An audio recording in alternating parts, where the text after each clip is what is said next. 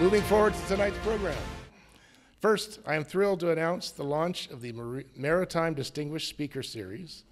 For those of you who attend regularly our monthly lectures, you have seen the amazing speakers who come to the museum, providing information on diverse topics ranging from California's maritime history to the rich ecosystem in the Santa Barbara Channel. So moving forward, the name Maritime Distinguished Speaker Series will be our way of further expressing the exceptional nature and quality of this monthly offering. So tonight, I am pleased to welcome our very own Dr. Jarrell Jackman as the inaugural speaker for our Maritime Distinguished Speaker Series, presenting Santa Barbara's Royal Presidio, Maritime Moments, and more. After receiving his PhD in history from UC Santa Barbara, Dr. Jackman taught for 6 years in Europe and Washington, D.C. In Washington, he edited the publication The Muses Flee Hitler, which is a series of papers delivered at the Smithsonian on the intellectual exiles who escaped from Europe. He was executive director of the Santa Barbara Trust for Historic Preservation for 28 years. That's a long time, Jerry. Where his efforts focused on rebuilding and interpreting the 18th century site of the Santa Barbara Presidio, including reconstruction of the Presidio Chapel. Dr. Jackman oversaw the Presidio site reconstruction, ensuring that interpretations are based on extensive research, historic background information, and archaeological investigations. Under Dr. Jackman's directorship, the Santa Barbara Trust acquired other important Hispanic period resources, including Casa de la Guerra, one of the most intact early California adobes, the Roshan adobe, and Santa Ynez Mission Mills and surrounding property. And there's a fun fact Jerry tells us that during his tenure as director, the trust made over 100,000 adobe bricks. That's pretty amazing. Now, Dr. Jackman has published and edited numerous books, including the Santa Barbara Historical Themes and Images, and a biography of Presidio Comandante Felipe Gocochea. And you're going to correct me on that pronunciation. In 2015, he was honored as a Knight of the Royal Order of Isabella de la Catolica by Spain's King Felipe VI, and was named an honorary state park ranger by the California State Park Rangers Association in 2016. In 2023, the California State Parks Commission presented him with the Gold Bear Award for his contributions to El Presidio de Santa Barbara State Historic Park. And as I mentioned before, Jerry is a current board member with our group here, provides us a lot of insight, and he also has a new book. It's called Santa Barbara's Royal Presidio, The Rise, Fall, and Rebirth of Spain's Last Adobe Fortress, which is available on Amazon and anywhere fine books are sold, as well as here tonight after the presentation. So, please join me in welcoming our inaugural Maritime Distinguished Speaker, Dr. Jarrell Jackman.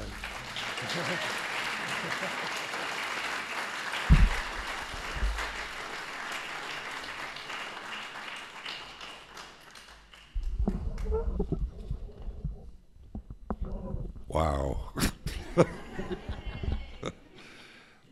Really happy to do this, happy to be here tonight. And I want to thank Jason and Heather here on the staff for helping setting up the show and making it really easy for me just to come and talk. Normally I would stand, but I got a diagnosis today about a pretty bad vertebrae down low, so we'll try from this seating. So I think I just need to go forward. So I did do this book that came out early last year, and why did I do it? That was a question. You know, I was sitting around in COVID at home, and I thought, well, maybe I should write this book. And Michelle, my wife, said you should, because you spent a lot of time there, and it's really an interesting time. A very interesting project to put a mud fort right in the middle of a town that had disappeared. And so that was the motivation, but also I think it's a really important international site, and I want to make sure that we all appreciate that, and that's one of the reasons that I wrote the book. I dedicated the book to Harold Kirker here in front of the chapel while it's under construction.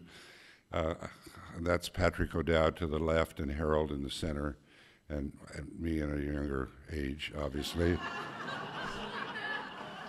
And Harold was a professor of cultural history with most of his work on architectural history. He did on Bullfinch's Boston, and he did a thing called California's Architectural Frontier.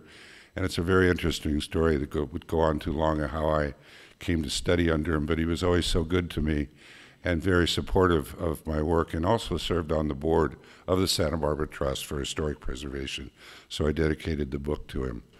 So the Presidio, first of all, there were 4 Presidios in California, but there were probably around 100 adobe forts built by the Spanish.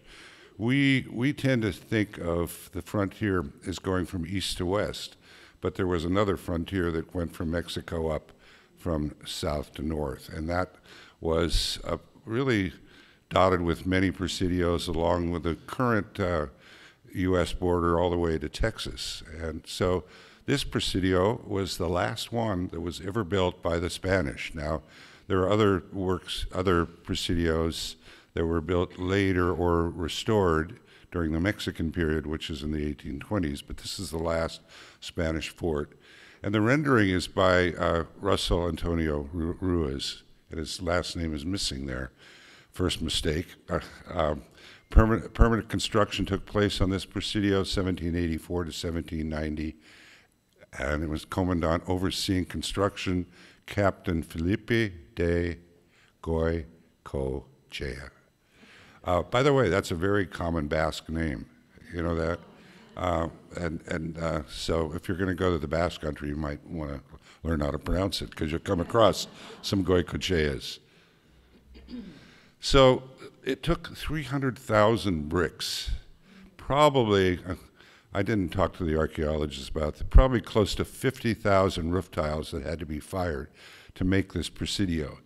This is some of the adobe bricks that we made at the Presidio during this time period when we were doing the reconstruction. And how many do you think are there? Maybe 500? So doesn't that give you a sense of how many adobe bricks had to be made to build this fort on the frontier? Each one of those, by the way, weigh around 50 pounds. They have to be moved several times before they end up in the buildings. So the Presidio was founded on April 21st, 1782. Father Serra, Governor Felipe de Neve, First Comandante Jose Francisco Ortega with leather jacket soldiers in the background there. And so that's how the city was founded. Serra actually came here several times before the Presidio was founded. And after the Presidio was founded, some people don't know this, but he stayed around a month thinking there was going to be a mission, which was not founded until 4 years later, which is a very significant fact in the relationship with the Chumash Indians. During this time period, Charles III, or Carlos III, if you want to do the Spanish, was the King of Spain during the founding of the Presidio. I think it's kind of interesting that prior to his reign in Spain, he was the monarch of the Kingdom of Naples and Sicily, which people don't know about. He didn't become the King of Spain until 1759. I believe he died in 1788. He started, what's really interesting, he started the excavations at Pompeii and Herculaneum. And that was really, in a way, the first professional archaeology that was undertaken. Now, truthfully, he was interested in the statues that were being uncovered at Pompeii, but the people that he brought in who did the excavations really were very professional. Anyway, this statue was donated to Santa Barbara in 1982 by King Juan Carlos of Spain, and today it resides at the Presidio, where archaeology continues to this day, and I think the king would have liked that if he's still with us. So I thought, since we're doing maritime, I would do a little aside here. Charles' fleet leaving Naples. Note Vesuvius. See the image on the top left? Here's the ships. And the fleet is carrying him to Spain to be crowned Charles III. Charles started excavations at Pompeii, just to make sure you remember that. Now, when they came here and founded the Presidio, there were the Chumash Indians. I'm not going to go into great detail on on the Chumash, obviously one of the more interesting Indian peoples of California, and their relationship with this Presidio is not well known, but you have to remember that this is the only site in California where a Presidio preceded a mission. Father Sarah wanted to have a mission here, but they were a little nervous because there had been a riot and some soldiers and settlers were killed at the Colorado River, so they wanted to make sure that Presidio was established first. So what's really interesting is there were this 5 years when a relationship was developing between the Chumash and the Presidio soldiers. And the Indians stayed primarily in their villages until about 1800, after which, about from 1800 to 1810, they started to move in large numbers into the mission. So another thing that shows the relationship between the Chumash and the Presidio was the fact that the son of Yananali, the great chieftain, we have Yananali Street, right? Yananali's son died at 5 years old of unknown causes and was actually buried, and his name was given a Christian name, Juan Batista, and there he was buried in the Presidio Chapel. This is one of the only places in California where an Indian burial in the Spanish period has a marked grave. So it's a very important site, not only for Santa Barbara and the Chumash, but also for all of California. So this relationship, the Trust for Historic Preservation, I was quite interested in this relationship, and we hired a historian, Marie Duggan, to do research on the relationships between the Chumash Indians and the soldiers and the Padres, and it was quite interesting. There was a certain amount of agency with the Indians. I'm not going to go into detail here because there isn't time tonight, but if some of you are interested, you might want to purchase that book. I think it's still available at the Trust. And it describes these relationships that were going on, and the Indians would actually negotiate their wages between the mission and the Presidio to do certain tasks. And they were, as I mentioned, a very skilled people, and that story was heading in a particular direction, but then the Spanish Empire began to collapse, and the whole world became topsy-turvy, and that relationship really didn't develop after that. Then there's the leather jacket soldiers that originated on the Spanish frontier in the 16th century, and over time became mostly of mixed racial and ethnic origins. So this notion of the conquistadores, I'm not going to get into the big discussion, was there conquest or wasn't there, but this notion of Spanish coming to Santa Barbara to conquer the Indians is rather interesting when you think about the mixed group of people that the soldiers represented. European, African, Mexican, indigenous were really pretty much half of the soldiers were of mixed blood, as you might call it. There were mulattoes, there were people who were married Indians, Spanish, they were called Spanish, and they would marry a mestizo. There were even Indians that were married to mulattoes and so forth. So it's a very interesting history, and I'd say it's the first diversity of California that we're so proud of, that we talk about today. But undoubtedly, the impact on the Chumash was profound. Their world was disrupted. We know that half of the Chumash were taken out by disease, but there were other factors as well. And livestock, at the end of the Spanish period, around 1820, there were probably 5,000 Spanish soldiers of the type that I just described to you, only a few of whom were born in Spain. You say, well, how could that small amount of people have such an impact? Well, those Spanish introduced agriculture, and they introduced what you see here, horses, cattle, and especially sheep. And here, by the way, sheep is a big industry in Spain, even today, not as much as it was back in the 18th century. But do you know that there was more wealth created by the sheep industry than all the gold that came from the New World?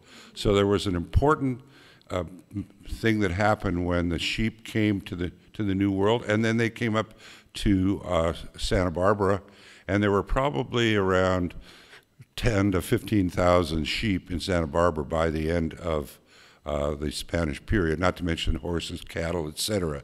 That was a huge impact on the environment of the Chumash. Another kind of myth that we have is the historic El Camino Real. It existed, there's no question. There was a trail that went, a road that went all the way down from Baja California up to San Francisco. But the fact was that most of the transportation, most of the shipping, the people came not on trails but or horseback, but by ship. So there is a huge maritime history that's part of the Presidio history that we dealt with a lot while I was at the Trust. For example, we did this book. It's a publication documenting the goods ordered and sent to Alta California by ship from San Blas, Mexico. And there are about 50 of these documents that survive. I don't know if any of you knew who Giorgio Perissinotto, but he was a professor of Spanish out at the university. He brought down with him a table of graduate students, and they spent about 1.5 years, 2 years translating these documents, and we learned a lot about the international trade. And does anybody here know what the #1 thing that was shipped to California that more than anything else? Chocolate. Right, and it's and almost every one of these requisitions or lists of items that came, chocolate is listed. But they did it in coffee, and it was kind of a bitter taste, I'm told. So now that's some maritime history. This is not the best map in the world, I agree, but I wanted to take us to San Francisco because I said I wanted to do a little maritime history. Now, if you look at this map, in the bottom of it, you will see, barely can see San Francisco here, right here. Okay. So this was an expedition that Goycochea was to lead from San Francisco all the way up to Bodega Bay, right? Now, this whole area north of San Francisco was terra incognita. The Spanish had not been there, but there was this competition between the British, the Spanish, and the Russians for this area. So he was commissioned to go with 12 men, counting Goycochea, 24 horses, and 8 pack animals. Major unanswered question: how did the horses get across the bay to the Marin Peninsula? Were they were they harnessed and put on these 24 animals? Were they put on a lancha? That's a small ship that they had. It was just a boat, really. They would have had one of these. Or did they swim the horses across? So guess what? We don't know. However, you say, "Oh, come on now, the horse thing, that's not realistic." So I'd like to show you something. This is a film that dates from 1937, I think. And this horse's name is Blackie, and he made a bet with somebody that this person made a bet with somebody that his horse Blackie could swim from the Golden Gate on the Marin Peninsula side to Crissy Field, is where the Presidio used to be. Here we go.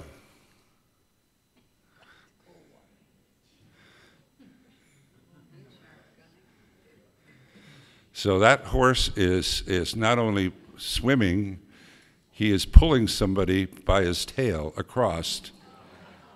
And here he is. He did it in 23 minutes. So let's see if I can get down here. Okay. So anyway, it's kind of interesting, isn't it? So it's possible that they brought them over one at a time on those little lancha boats. I don't know whether they really had the capability of putting horses on the ship like that, with harnesses because they did. One thing, the horses and the livestock came up on the trails. They didn't bring them up by ship. So it's an unanswered question, but it's an interesting thought. So here you can see the trip that they took. And the other interesting thing that I'd like to talk about is that Michelle and I followed the very trail of this. We went across the Golden Gate Bridge, and there is a report that Goycochea did describing the various places that he went and the distances that he traveled.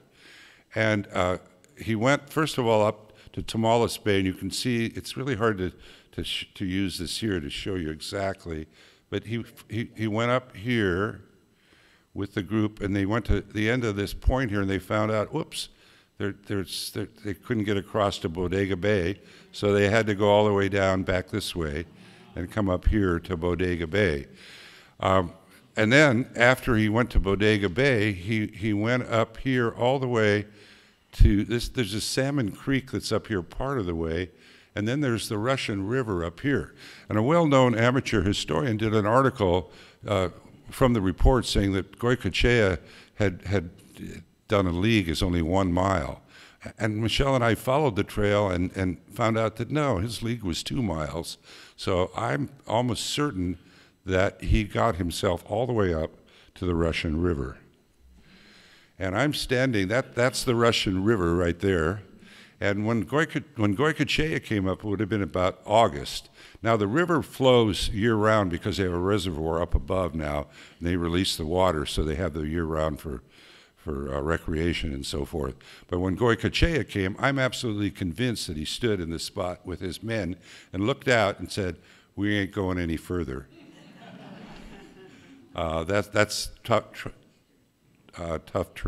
terrain, and I think he turned around from here. So I suggested to a few of my friends that live up there that it should really be called the Spanish River, but they don't particularly like that idea. So when Goycochea came back, by the way, this is George Vancouver. This plaque is at the Presidio in the wall, right? And it describes the visit of George Vancouver with Peter Puget and Lieutenant Whitby, famous names, who came by in their ships. And what's interesting is they came by and they also stopped in Bodega Bay, and then they came and stayed for, what, 8 or 9 days in this time frame right after Goycochea had come back from Bodega Bay. So they probably had some conversation about that. And so here's this famous recreation of the 3 ships that came in. The wonderful, accurate, and if you haven't noticed it, that's the Presidio. That's the Shuptun village right in here. I think I've got it right. And there's the Presidio. And so,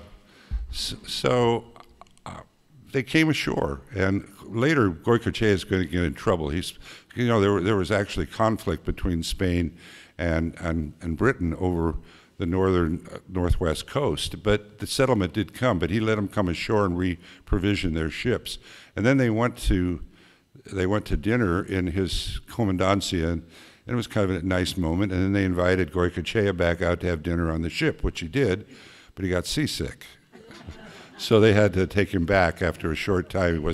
He apparently wasn't able to finish his meal.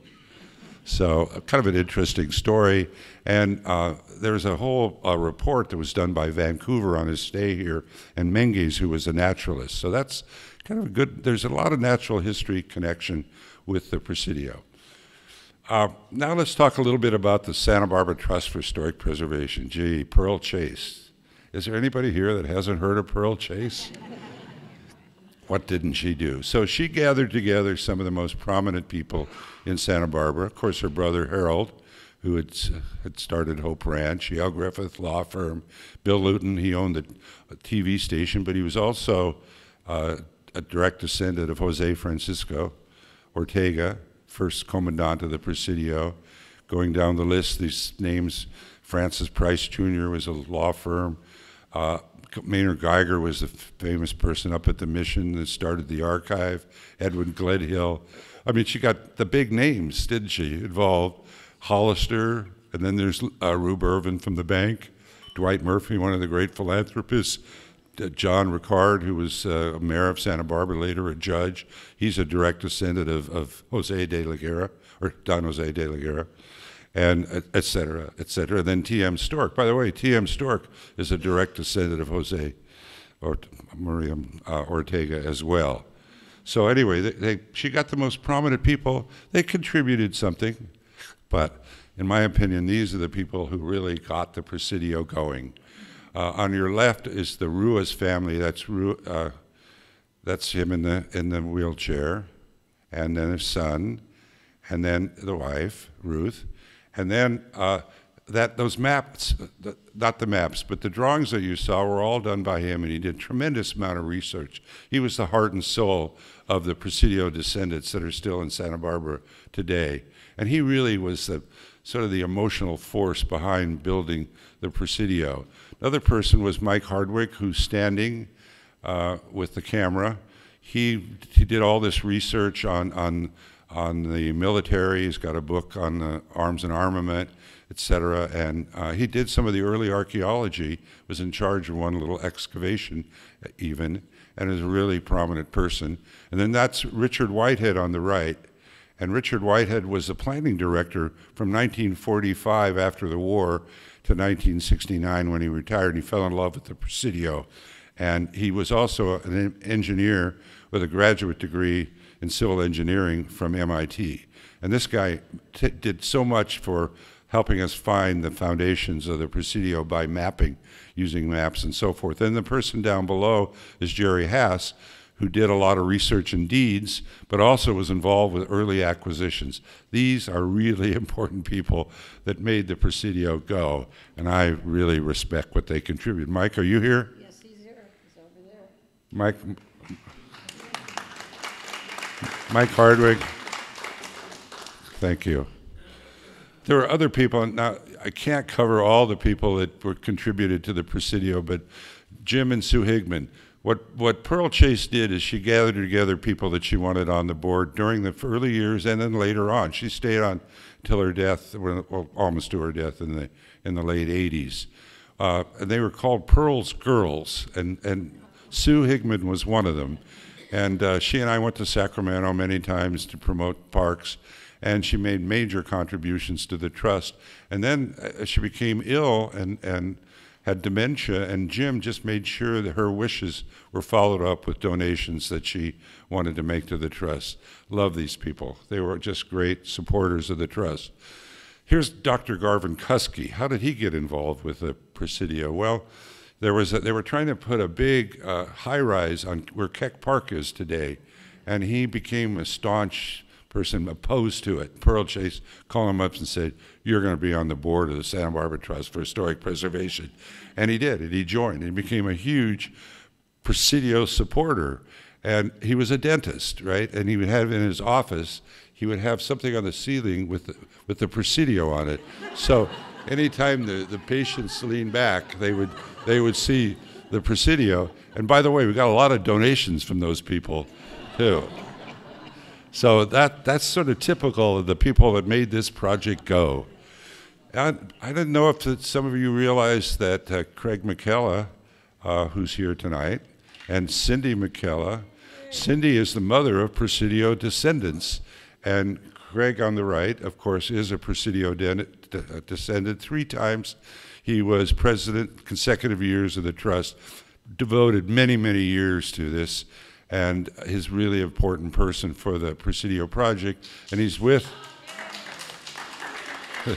he's with Ignacio Cota and his significant other Veronica, and he's from Baja California, extremely successful businessman, came up, and he loves the Santa Barbara Presidio and wants to keep supporting it, keeps writing to me and so forth. So these are the people that had the high energy that made it go. And some of you know David Bolton. I mean, he was old Spanish Day Presidente. Well, he started as a young man at the Presidio, and he did a lot of documenting with videos and so forth. He loves to cook, right?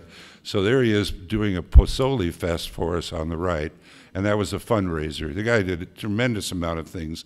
He's an exerciser bunny, isn't he? He's just so involved with many things. And then we've got George and V. Oburn and Charles and Elizabeth Stork. And the Oburns are really wonderful people, horsey people, but they were so involved with the trust. She's another Pearl's girl. She admired Pearl Chase. George edited our newsletter for 10 years. She was president of the trust for 2 years, stayed involved. We had this April 21st event, and she was always organizing it and so forth. And here we are celebrating the Colombian quincentenary in 1992. And the Spanish training ship Elcano is in the back behind us there. And it was a great day for us as we did that celebration. Then there's the people that just went out there and, you know, did things like this, faced the foundations with stonework, and that's the Presidio Chapel foundations. I'm not going to go into a lot of detail about reconstruction, but we went through various ways of rebuilding. Here you can see concrete foundations, but later on we decided that we didn't need to take out the foundations and use pylons and save the original foundations, and I think that was a really good thing to do. And the other thing that the volunteers did were provide us with these great soldiers groups that really added something to the Presidio.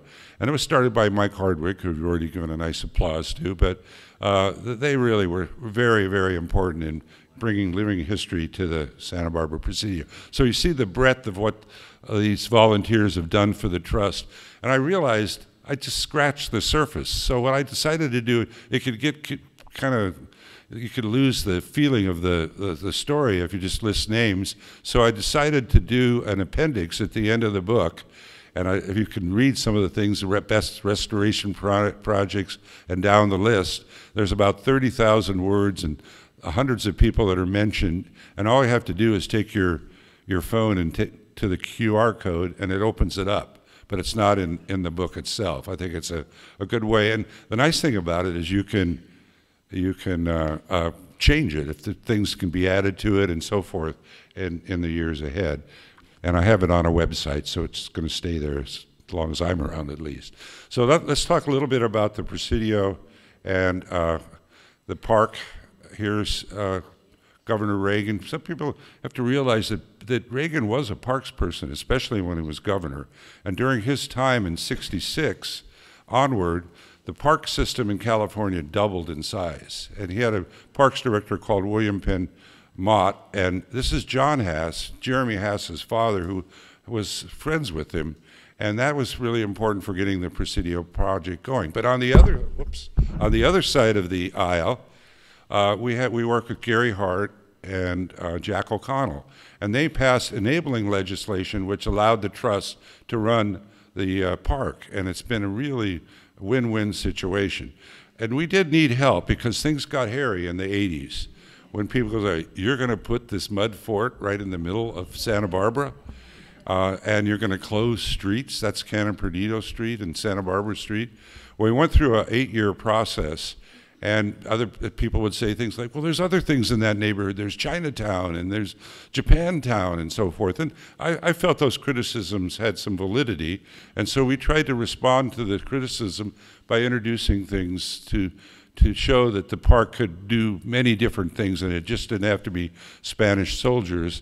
And responding to that criticism, we introduced a Christmas play that had a historic connection to Santa Barbara through Pablo de la Guerra, and that play started to be performed in the chapel for about 15, 20 years. There were a couple of versions of it. And we also reintroduced the Japanese community to the Presidio. The person on the far left is Valerie Nishimura, and she was a student at UCSB, and she came and said, I'm looking for a job. And I said, well, I have a volunteer job for you. And she actually organized this Nihomachi 2-day event that brought about 2,000 or 3,000 people down, and since that time, the Japanese and Chinese community has been well represented at the Presidio. Now, Presidio Reconstruction Project. Key to it is accurate reconstruction is archaeology and research. That document of that map is one of the most important documents in Presidio history. It's a detailed ground plan of the Santa Barbara Presidio. There is no ground plan around any of any other Presidio that's been found with this kind of detail. Tells you what each room is used for, what the size of each room, whether it had tile or dirt floor, etc. It's just an unbelievable map, and it's an as-built. There were 2 versions of it, and this is the second version. And when the Presidio was completed, I think they were going around changing some things, and then this was set off to the Viceroy, and somehow it made it back to the Newberry Library in Chicago, where it resides to this day. And that map was used it was used extensively to help us rebuild the Presidio. And the second thing is archaeology, and there's Richard Whitehead with volunteers, and that's the southwest corner of the Presidio that they've uncovered. That's right here. Can you see it? All right. That's the area that they're looking at, the southwest corner. So the chapel reconstruction. Now I came aboard the trust in 1980, and there was a lot that was done before I got there, including the reconstruction of the Padres' quarters, which you can see in the top right, the building to the left. And we put the tile roofs on when I first arrived in 1981. So the chapel reconstruction, here you can see it. There's the foundations. Many excavations took place there. That was the final excavation before we started the reconstruction. And you can see the early phase of the reconstruction to the right up above, and then you can see down below it's nearing completion. And that's the California Conservation Corps. They actually were the group that came out and did the primary work. They made the 30,000 bricks, and in this instance, we made them up at the university. And I'm sorry, at the mission, not the university. Stuck at the university here. Anyway, they were a valuable asset. They not only made the bricks, but they laid the bricks. And then this is the interior of the chapel. That's a St. Barbara painting. That was found in the basement of Our Lady of Sorrows. And we worked with the Jesuits, and they let us take it and have it restored. And that was the original painting that hung in the chapel. And it still hangs there now to this day in the reconstructed chapel. And on the right, you see the work by Norman Neuerberg, the historian. By the way, Norman also was the design consultant on the Getty Villa. And the Getty Villa is based on the archaeology that was done by Charles III's team in Pompeii and Herculaneum, and he was involved with that. And here he is now painting his design for the interior of the chapel. I've written a book on him. I'm hoping to get it published one of these days. Presidio Comandancia Project, 1992. Kenny Ruiz and Tim Aguilar, you can see in the center. And I got out there. I think I probably made a couple hundred bricks in my day. And you can see the foundations after they were exposed. Then you see the aqueduct that was uncovered during this period. Then you see the construction. And then here's the reconstructed Comandancia and the chapel on the corner that you drive by these days. Now here's the northeast corner. We did it in segments because it takes years to do the archaeology. You do the archaeology, then you get the reports, then you study the reports, then you find an architect, then you do your more research, and then you come up with a plan, then you take it to the city, then you take it to the state, then you raise the money, and it happens. And we did it. And here is the northeast corner. It's one of the bigger projects after the chapel. You can see there the foundations, it's not the best image, but you can see the foundations that had been exposed. And here is the under construction. You can see it across the street, 25,000 Adobe bricks, 10 rooms reconstructed, including a 2-story tower. And we found that tower through the foundations, the thicker foundations, and on another map that was done in the early 19th century that described this tower. And this project was completed in 1998. This is one of my favorite things. So we had a fire, the Moray fire, back in the 90s, and there were trees that the bark was damaged, and the trees were going to have to be cut down. So we talked to the National Forest Service. They said, well, you guys can go up and cut down trees for your project. And we found from archaeological research, especially the De La Guerra house, that white pine was used and was brought down from the mountains for that Adobe and likely for the Presidio. So we were actually doing what they did, but they hauled, the Spanish and De La Guerra hauled it down by oxen, dragging it. We had trucks. What the heck? Anyway, isn't that great, though, to see that? And now here's the wall. You know, I mean, this wall here is about 6,000 Adobe bricks, right? And that only represented about 10% of the original defense wall that was built, to give you the enormity of this project on the frontier. Now, here's an overview. And here, let's see if I can get this to...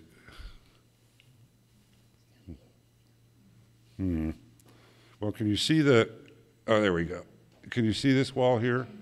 That's the same wall. So that wall will be continued all the way here, over here, down off the map, down here. That represents 10% of what was actually built. And so here's the chapel. There's the Padres' quarters. This is the Comandancia, the northeast corner. And then over here is El Cuartel, which is one of the original buildings. And this is the Cañedo Adobe. And by the way, Craig McKellar is a descendant of the Cañedos, so there you go. And now, the next slide I'm going to show you, take note of this area where the defense wall was. So, all of us that have been around Santa Barbara know the Castagnolas from the fishing industry, but this is Lino Castagnola, and he was never part of in the fishing industry himself, but he owned a liquor store on the corner of Canon Perdido and Santa Barbara Street, and he also owned a parking lot.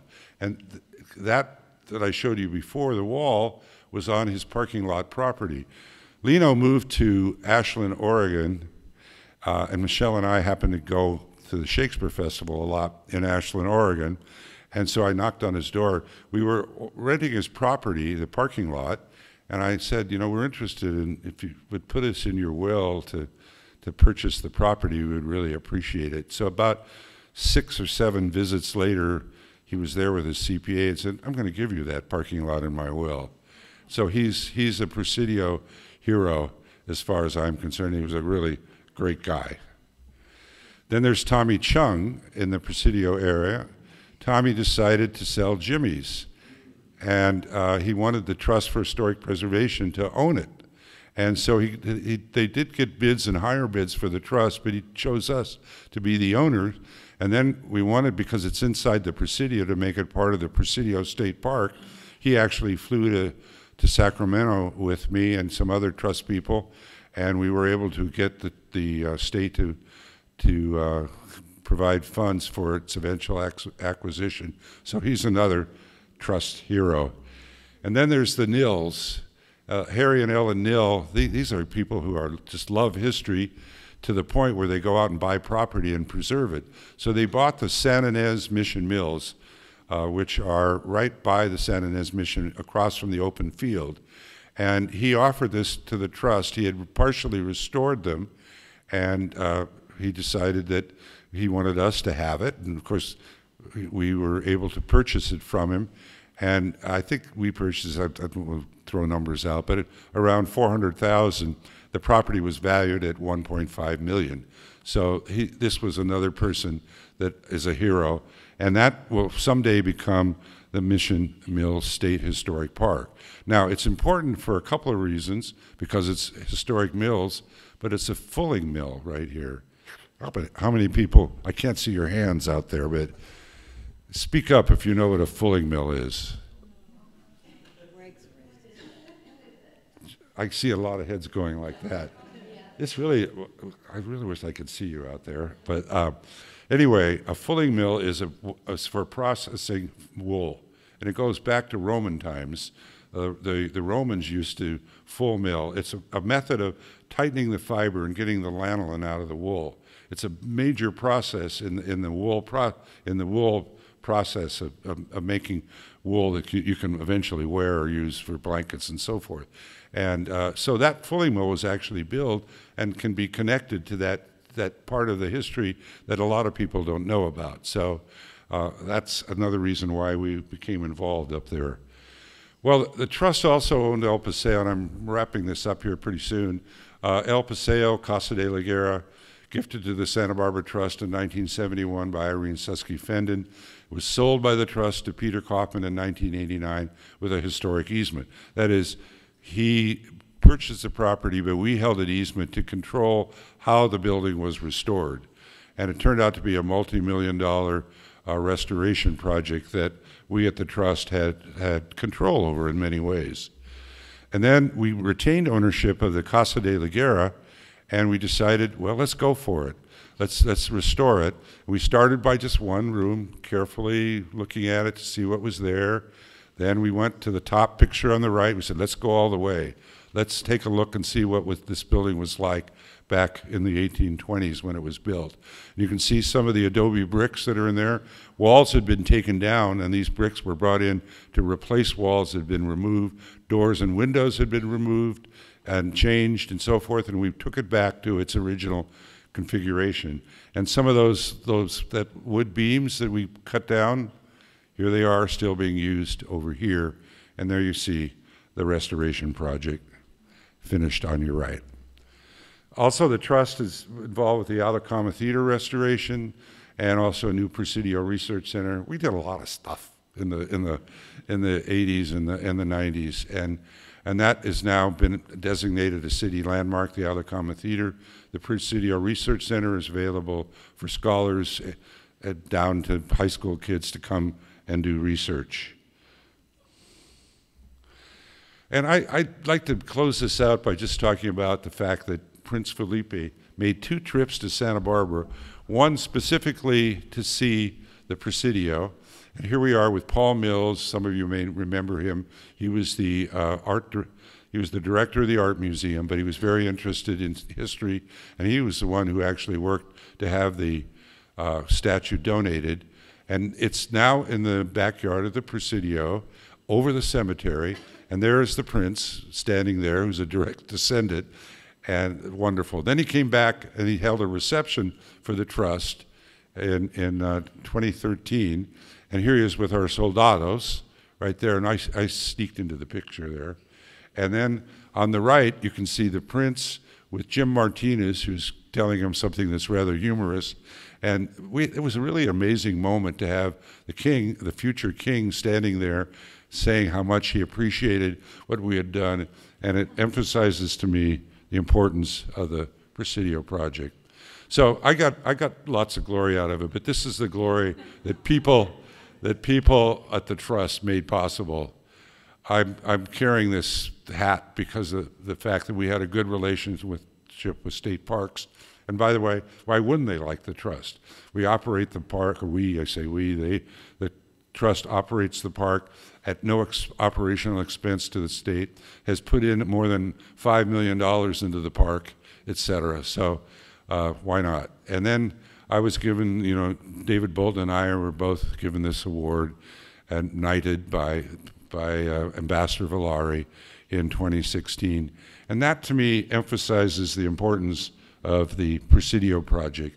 It's a site of local state significance, the founding site of the city, introducing its first citizens whose descendants still live in Santa Barbara today. And I know we have Greg here, the Agella is here, Edith Agella is here. She's also a descendant. The last and only Spanish Presidio in California that has reestablished Presidio's importance in the early history of California. It's a major site with international connections with Mexico and Spain. So what's the Presidio's future? Rebuild the front gate? Well, it's the state owns the property. It can happen. Maybe not now, but don't think about the cathedrals of Europe that went over centuries of construction. So the Presidio reconstruction's about 75 years. Maybe in another 20 years, we'll build some more Presidio. I won't say we're going to build all the Presidio and close the streets. That gets people antsy. And then why not rebuild the Asakura Hotel? That would bring back the Japanese history, a very prominent, interesting part of the history of Santa Barbara. And that Asakura Hotel, it just slightly, its foundation is slightly on the west defense wall. It could be moved over slightly. I'm all for it. Creative mudslinging, all right? 100,000 bricks made so far, 100,000 more in the years ahead. Viva el Presidio de Santa Barbara. Thank you very much.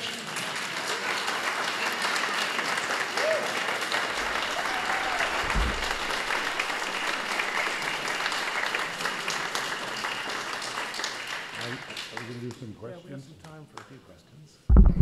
Do you have any questions? Can't see you out there. Can we get some lights? I've got one about water. Okay, a question about water? So water came in, well, I assume they were dipping out of the spring that's probably located in the parking lot on Garden Street or the city planning building. But it came in by aqueduct at what point and from Mission Creek across town? He's asking where the water came from, and yes, the answer is yes to your where it came from. It came in an aqueduct that was then called Pedrosa Creek that later became Mission Creek. And it came a mile, it was running by 1783. So that water was very essential for having the Adobe, for making the Adobe and the tiles. So that's a good question. What route would that water take to get to the mission? From the mission? Yeah, well, I'm sorry. From Mission Creek to the Presidio, what route would that Well, water take? that was something, we did a landform study, right? And to try to find out where it was, and if people would let us know if they had, and we went by the neighborhood and asked people, nobody came forward. I don't know why. Probably because they didn't want to find historic stuff on their property that might limit it or something. So we have a basic idea of how it flowed down, but we don't. And now we did trace it across the street to the Playa Azul restaurant. We found a piece of it there, and it probably went under the Freitas building, which is on Carrillo Street, but that would have been taken away. And when would that have been? When was it done? 1783. Yeah, it was the very first permanent construction of the Presidio. There was a temporary fort that was built, and then they built the Adobe fort around it. Thank you. Yes? I'm curious, where did you dig, or if you dug, the clay for the Adobes? I remember when they were building that. Where did the clay come from? Okay, well, that's a good question. And remember, it's not really clay. It's silt soil. It's small amounts of clay, silt soil, etc. It's not, and there isn't a perfect Adobe. Most Adobe will work, but you don't want to have too much clay. Clay is used for firing. For the Padres quarters, it came from, there used to be a General Telephone parking lot on Upper State Street, and they agreed it was very good soil, and they let us go, this is before my time, and they took that soil and brought it all the way back down to the Presidio, and they made the bricks down at the Presidio. Now, during my time, we did get soil from that parking lot, but then Wells Fargo built on that parking lot. So all the bricks for the chapel were made from soil from that parking lot up at the Mission. But then we started making them down at the Presidio, and the soil came from the archaeology. About a third to half of the soil was piled up. I like the idea of piling it up, right? Making the Adobe bricks and putting them back in the building. So that was about a third. Then we would import the soil and we would sift through it. And so about a third, maybe a half to 2/3 was imported. And you can always buy soil. So that's what we did. Yes? The Presidio had a chapel, which was very important to this operation, yet only a mile or two away you have the Mission. What was the relationship between the two? Well, remember the Presidio was here first. Every Presidio had a chapel. I mean, because God was really important to the Spanish, and there wasn't a mission here till '86, and a priest that would come up from Monterey to do a mass every week, and that's why they had a Padres quarters. But so the church was always there, and the mission obviously became more important as time went on, as more Indians where it came to the missions. And it's a kind of a mystery, a little bit of a mystery why it all happened between 1800 and 1810. But between 1800 and 1810, almost every village was emptied. There was nary an Indian living in a village after 1810. And that's, if you want to know the answer to that, I would talk to John Johnson, who's the leading authority on the Chumash and their history. Yes?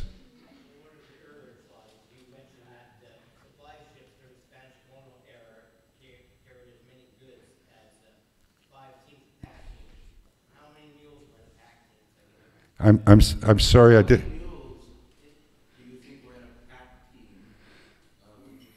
I don't know. I can't answer that. But probably, yeah. I don't know that. But pack trains were a big deal in the central part of Mexico, going from Mexico City up to Arizona and New Mexico and Texas.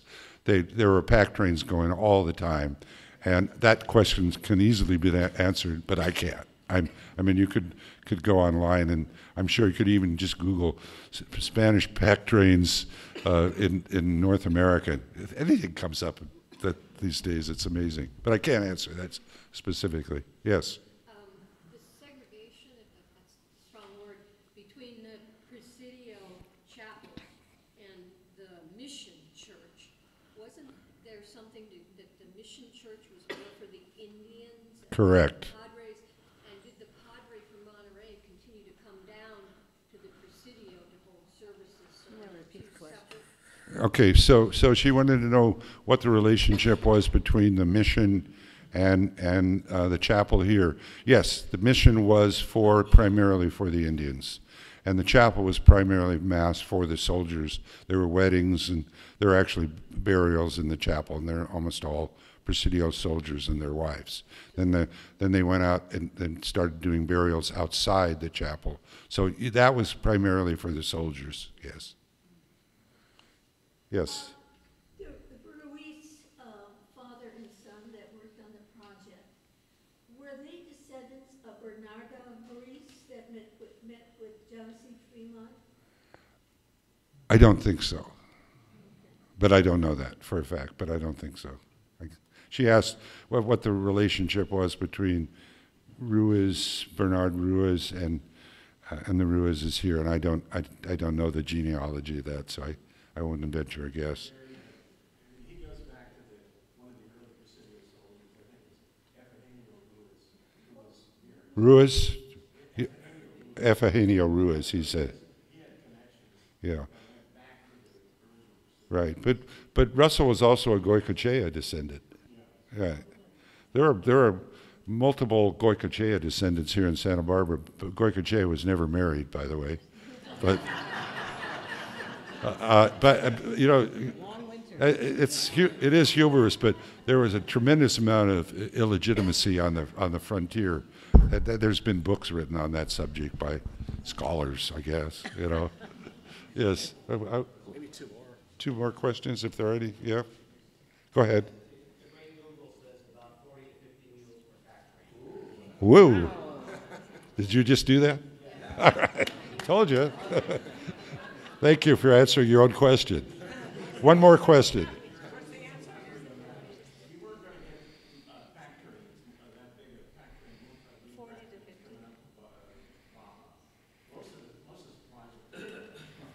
Say that again? Most of the supplies were coming up by ship. That's Mike. Yeah. And from the south, maybe a little bit, but not very many pack mules would be coming up bringing supplies. Right. So what Mike was saying is that what I mentioned earlier, that the ships were where most of the supplies came to California. You know how they had to tack way out and come back in. So it was a long trip to get up from San Blas, which is south of the Baja California Peninsula. Okay, last question? Last question. All right. From your friend here. Hey, of all the years you spent doing all the wonderful things that you did that I hope you get forever recognition for, your favorite all-time moment of all time, besides beating the show.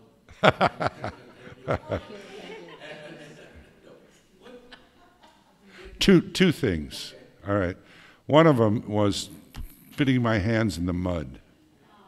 I mean, earth and stuff is really amazing, and it's still, you know, that 10% of the population of China lives in earthen structures.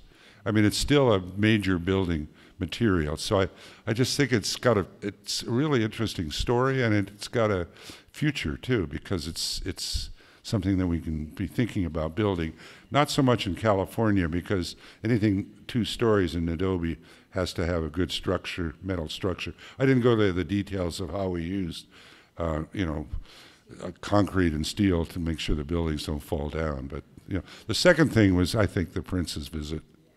I mean, walking him around, I walked him around to the northeast corner, and I'd ask him questions about history. He knew a lot about it.